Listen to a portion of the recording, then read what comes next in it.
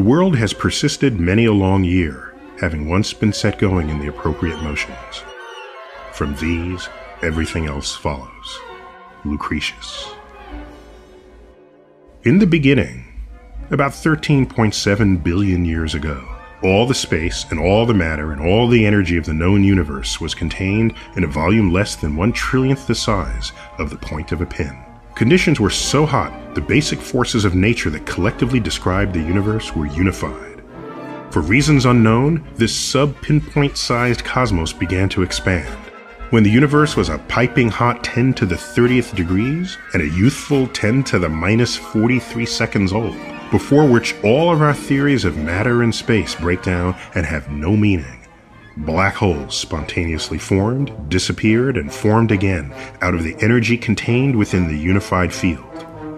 Under these extreme conditions, in what is admittedly speculative physics, the structure of space and time became severely curved as it gurgled into a spongy foam-like form.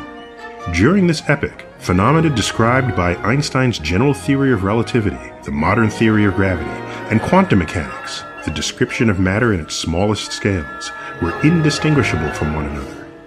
As the universe continued to expand and cool, gravity split from the other forces.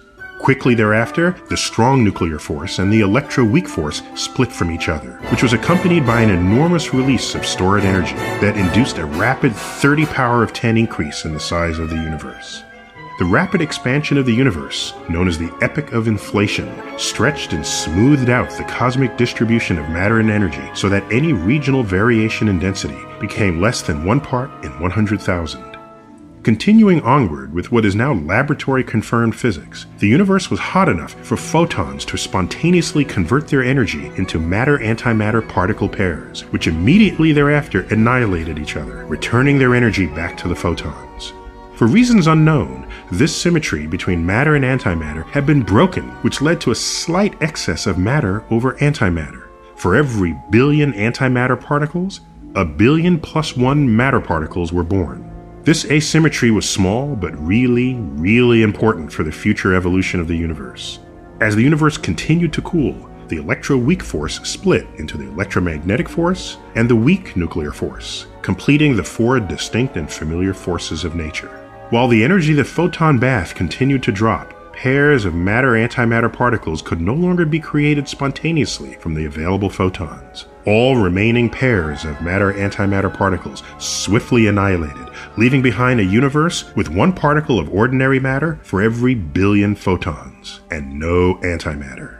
Had this matter over antimatter asymmetry not emerged, the expanding universe would forever be composed of light and nothing else, not even astrophysicists. Over a roughly 3-minute period, protons and neutrons assembled from the annihilations to become the simplest atomic nuclei.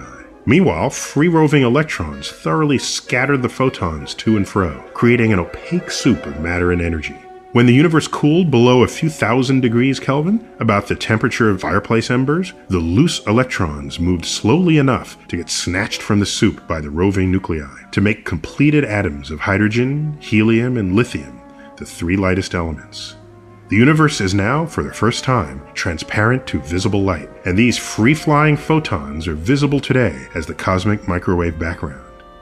Over the first billion years, the universe continued to expand and cool as matter gravitated into these massive concentrations we call galaxies. Between 50 and 100 billion of them formed, each containing hundreds of billions of stars that undergo thermonuclear fusion in their cores. Those stars with more than about 10 times the mass of the Sun achieved sufficient pressure and temperature in their cores to manufacture dozens of elements heavier than hydrogen, including elements that compose the planets and the life upon them. These elements would be embarrassingly useless were they to remain locked inside the star. But high-mass stars fortuitously explode, scattering their chemically enriched guts throughout the galaxy.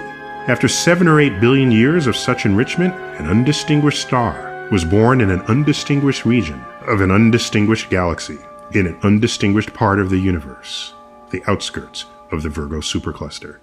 During the formation of this star system, matter condensed and accreted out of the parent cloud of gas while circling the Sun. The gas cloud from which the Sun formed contained a sufficient supply of heavy elements to form a system of planets, thousands of asteroids, and billions of comets. For several hundred million years, the persistent impacts of high-velocity comets and other leftover debris rendered molten the surfaces of the rocky planets, preventing the formation of complex molecules. As less and less accretable matter remained in the solar system, the planet's surfaces began to cool. The one we call Earth formed in a zone around the Sun where oceans remain largely liquid in form. Had Earth been much closer to the Sun, the oceans would have vaporized. Had Earth been much farther, the oceans would have frozen. In either case, life as we know it would not have evolved. Within the chemically rich liquid oceans, by a mechanism unknown, there emerged simple anaerobic bacteria that unwittingly transformed Earth's carbon dioxide-rich atmosphere into one with sufficient oxygen to allow aerobic organisms to emerge and dominate the oceans and land. These same oxygen atoms, normally found in pairs, O2, also combined in threes to form ozone, O3, in the upper atmosphere that protects Earth's surface from most of the Sun's molecule-hostile ultraviolet photons. The remarkable diversity of life on Earth, and we presume elsewhere in the universe, is owed to the cosmic abundance of carbon and the countless number of molecules, simple and complex, made from it. How can you argue when there are more varieties of carbon-based molecules than all other molecules combined?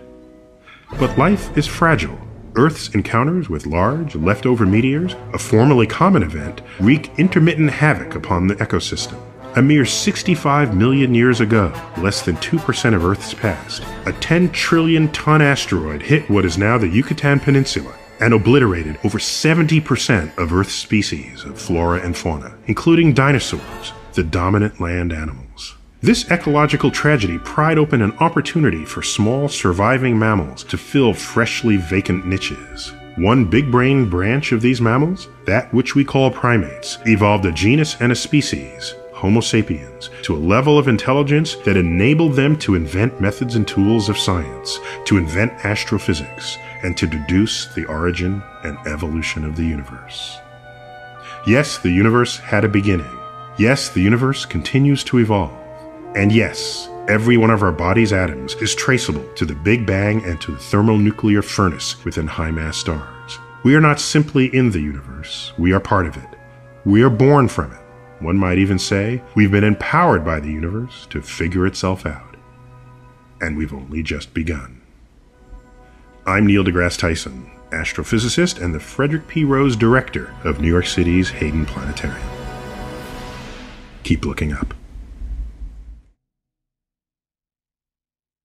Thank you so much to Neil deGrasse Tyson for narrating this video, and thanks to Audible.com for making Minute Physics possible. Audible is a leading provider of audiobooks across all types of literature, including fiction, nonfiction, and periodicals. Neil has several of his books on Audible, including Space Chronicles, Death by Black Hole, and Origins, the last of which is about the subject of this video. Unfortunately, none of these is narrated by Dr. Tyson himself, but The Inexplicable Universe, about how and why scientists made some of the most amazing discoveries of the last few centuries, gives you the opportunity to listen to his wonderful voice deliver great science for hours. To get any of these audiobooks for free, you can go to audible.com/minutephysics for a free trial. Again, thanks to Audible for supporting Minute Physics.